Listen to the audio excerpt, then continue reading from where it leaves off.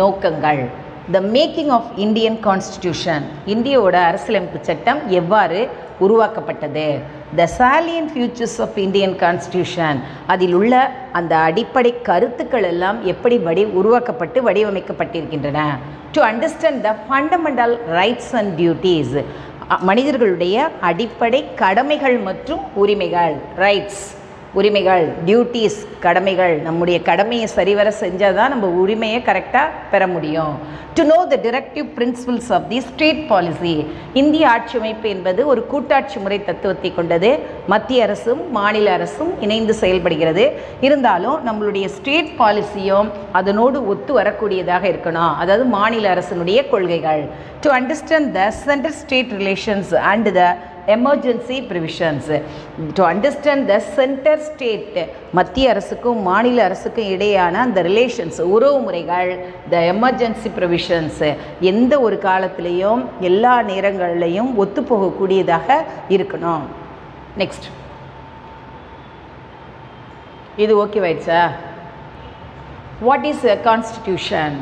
What is a constitution? அரசியலமைப்பு சட்டம் என்றால் என்ன? It is the fundamental law of the country which reflects the fundamental principles of which the government of that country in base is the fundamental law. அடிப்படை விதிகளை உட்படுத்தியது. ஒரு நாட்டுக்கு என்னென்ன அடிப்படை விதிகளெல்லாம் இருந்தால் அந்த அரசாங்கத்தையும் அந்த நாட்டையும் அடிப்படையாக வச்சு தான் அதை இது பண்ணும். ஏன்னா ஒவ்வொரு நாடு எல்லா விதங்கள்லையும் மாறுபடக்கூடிய தன்மையுடையதாக இருக்கும்.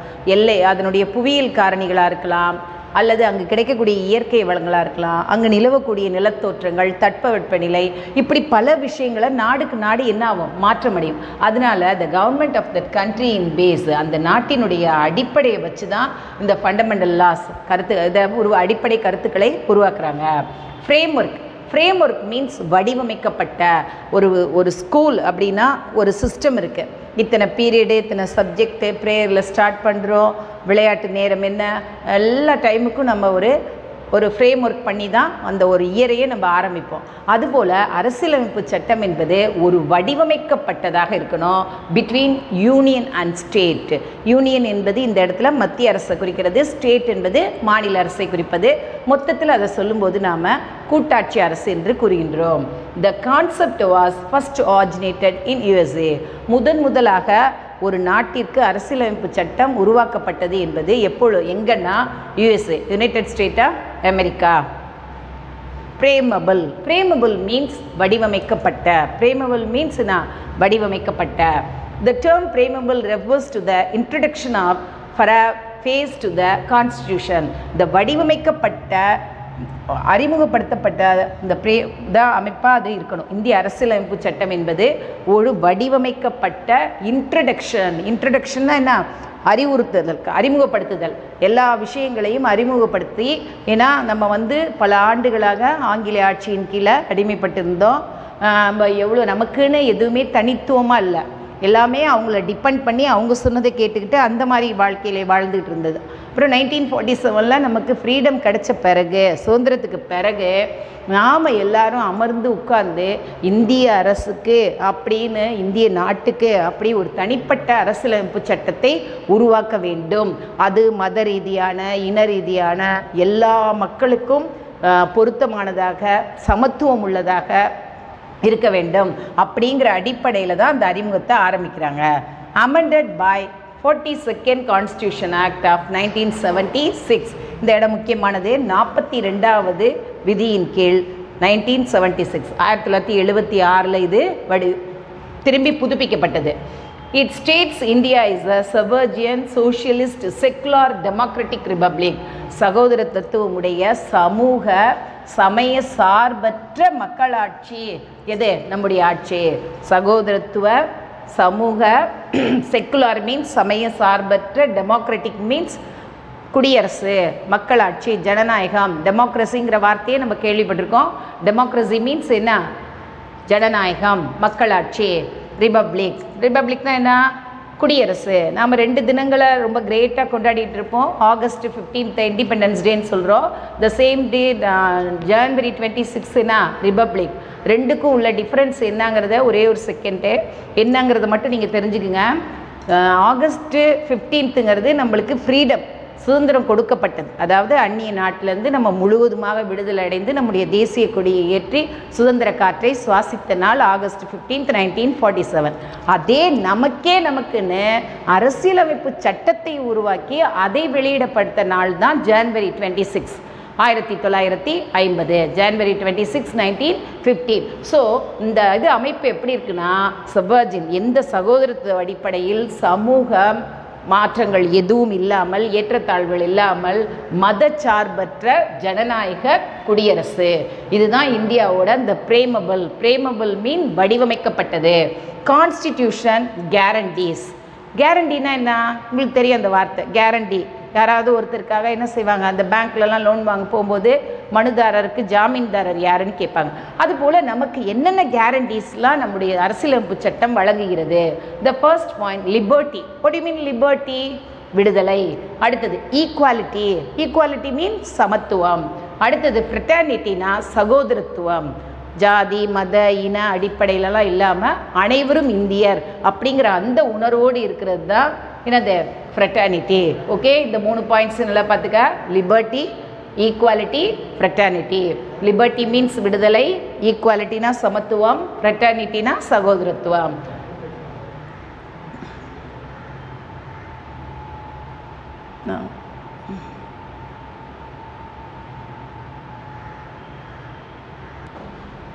Next citizenship. சிட்டிசன்னா என்ன? குடிமகன், குடியுரிமை அப்படிங்கிறது. இது ரொம்ப மிக முக்கியமானது. இப்போ நம்ம ஒரு நாட்டை சேர்ந்தவர்களாக இருந்தால் அந்த நாட்டினுடைய குடியுரிமையை பெற்றிருக்க வேண்டும். இதுக்கு நிறைய விஷயங்கள் எல்லாம் சொல்லப்பட்டிருக்கு. Citizen drive from the Latin word civics. Latin மொழியில் சிவிக்ஸ் என்ற வார்த்தையிலிருந்து தான் இந்த சிட்டிசன்ஷிப் என்ற இதே பெறப்பட்டது. The constitution of India provide single and uniform citizen for the whole of India. இந்தியாவில் வழங்கப்படுகின்ற அரசியலமைப்பு சட்டத்தின்படி இந்திய குடியுரிமைங்கிறது ஒரு ஒற்றை குடியுரிமை, சிங்கிள் அண்ட் யூனிஃபார்ம், அனைவருக்கும் பொதுவான சமமான குடியுரிமை தான் இந்திய குடியுரிமை. இந்தியாவில் பின்பற்றப்படுகின்ற குடியுரிமைக்கு பேர் ஒற்றை குடியுரிமை. இங்கிலீஷில் சொன்னோன்னா single citizenship for the whole of India. Citizen act எப்போ வந்தது, அது எப்பொழுது சட்டமாக்கப்பட்டது அப்படின்னா 1955. ரொம்ப முக்கியமான ஒரு இடம். சிட்டிசன்ஷிப் ஆக்ட்னா ஒரு சட்டம் எப்பொழுது உருவாக்கப்பட்டதுன்னா 1955. அக்யூஷன் of citizenship, loss of citizenship. அக்யூஷன்னா ஒரு சிட்டிசன்ஷிப் குடியுரிமையை பெறுவதற்கு நாம் எப்படிப்பட்டவர்களாக இருக்கணுங்கிறது. அடுத்தது லாஸ் ஆஃப் சிட்டிசன், நம்முடைய குடியுரிமை நம்மிடமிருந்து பறிக்கப்படுவதற்கு என்னென்ன காரணங்கள் அப்படிங்கிறத சொல்லக்கூடியது. இது இந்திய குடிமகனாக 1950 ஜனவரி 26 இந்தியாவில் பிறந்தவராக இருந்தால் இந்திய குடியுரிமை பெறப்படும். அதே வருஷம் அங்கே பிறந்த பெற்றோருக்கு பிறந்தவர்களாக இருக்கணும். அப்படி இருந்தாலும் குடியுரிமையை நாம் பெறலாம். மற்ற நாடுகளுக்கு செல்வது வரைக்கோ இல்லை நம்ம நாட்டில் நாம் குடியுரிமை பெற வேண்டும் என்று மற்ற நாடுகள்லேருந்து வரும்போது என்னென்ன டாக்குமெண்ட்ஸ்லாம் கொடுக்கணும், அதெல்லாம் கொடுத்தா தான் பெற முடியும். இப்படி சிட்டிசன்ஷிப் பெறுவதற்கு நிறைய சட்டத்திட்டங்கள்லாம் இருக்குது. அடுத்தது fundamental rights. It's a very important one. Fundamental rights, அடிப்படை உரிமைகள். அடிப்படை உரிமைகள், ரைட்ஸ்னால் உரிமைகள், டியூட்டிஸ்னால் கடமைகள்னு சொன்ன ஃபண்டமெண்டல் ரைட்ஸ் அடிப்படை உரிமைகள். Magna Carta is the charter of rights issued by King John of England in 1215. Magna Carta means மகாசாசனம். மகாசாசனம் என்று அழைக்கப்படுவது. இதை இங்கிலீஷ் பீரியடில் தான் வெளியிட்டிருக்காங்க 1215. Under pressure from the பேட்ரான்ஸ் the 6 fundamental rights R தேர். நல்லா கவனமாக பார்த்துக்க. 6 ஃபண்டமெண்டல் ரைட்ஸ், அடிப்படை உரிமைகள் மொத்தம் 6. மொத்தம் 7 இருந்தது. ஆனால் அதற்கு பிறகு அதிலிருந்து ஒரு உரிமையை எடுத்துட்டாங்க. தட் இஸ், அது என்ன உரிமைனா சொத்துரிமைன்னு ஒன்று இருந்தது, அதை எடுத்தாச்சு. இப்போ இருக்கிறது இந்த 6 உரிமைகள் தான். அந்த 6 உரிமைகளும் ரொம்ப முக்கியமான விஷயங்கள். நல்லா கவனமாக பார்த்துக்க. இதுலேருந்து கொஷின் வருவதற்கு நிறைய வாய்ப்புகள் இருக்குது. 2 மார்க் அண்ட் 5 மார்க்கில். What are the fundamental rights? ஒன்று, ரைட் டு ஈக்குவாலிட்டி, சமத்துவ உரிமை. தமிழ்லையும் சொல்கிறேன். ரைட் டு ஈக்குவாலிட்டி மீன்ஸ் சமத்துவ உரிமை. Right to freedom. Right to freedom என்னது? சுதந்திர உரிமை. ரைட் டு ஃப்ரீடம் சுதந்திர உரிமை. ரைட் அகெயின்ஸ்ட் எக்ஸ்ப்ளாய்டேஷன், சுரண்டலுக்கு எதிரான உரிமை. ரைட் டு ரிலீஜியன், மத சார்பான உரிமை. கல்ச்சுரல் அண்ட் எஜுகேஷனல் ரைட், கலாச்சாரம் மற்றும் பண்பாடுகளை பெறக்கூடிய உரிமை. ரைட் டு கான்ஸ்டிடியூஷனல் ரெமெடிஸ், அரசியலமைப்பு சட்டத்திற்கு உட்பட்டு தீர்வு காணும் உரிமை. நல்லா கவனமாக பார்த்துங்கடாக்குன்னா 6 பாயிண்ட்ஸ் சொல்லப்பட்டிருக்கு நம்முடைய அடிப்படை ரைட்ஸில். Right to equality, right to freedom, right against exploitation. Exploitation மீன் என்னன்னு சொன்னேன், சுரண்டலுக்கு எதிரான உரிமை. ரைட் டு ரிலீஜியன், மதச்சார்பான உரிமை.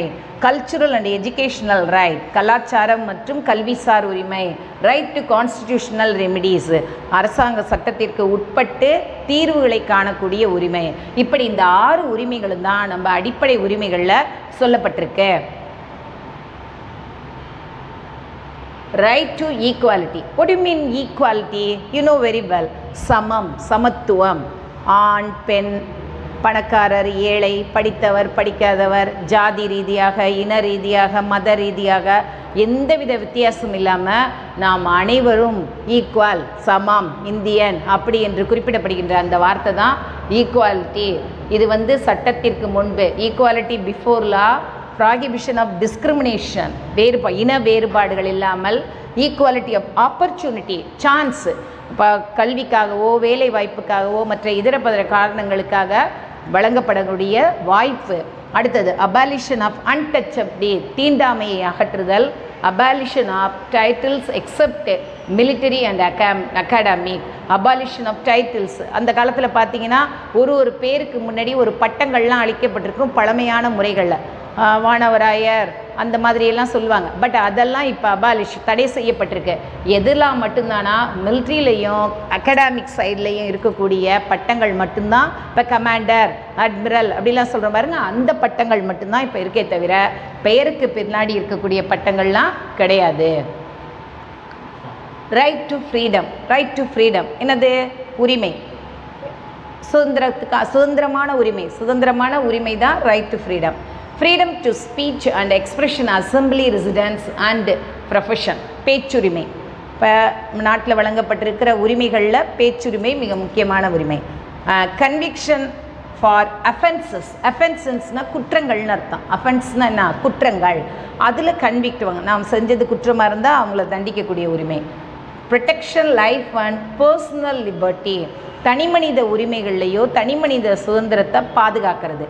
ரைட் டு எலிமெண்ட்ரி எஜுகேஷன், அடிப்படை கல்வி, அதை கண்டிப்பாக அனைவருக்கும் கொடுக்கணும் அப்படிங்கிறது தான் right to elementary education. 1 to 5th வரைக்கும் படிக்கிறோம் இல்லையா, அதுதான் எலிமெண்ட்ரி எஜுகேஷன். இதுதான் ரைட் டு ஃப்ரீடம்.